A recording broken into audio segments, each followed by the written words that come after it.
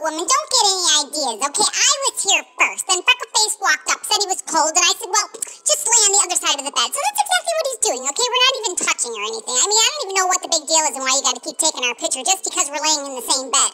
Gross. Anyway, look, I'm trying to get some beauty rest because, somebody decided to take the sheets off the bed and wash them, and now I don't even have a bed to lay in.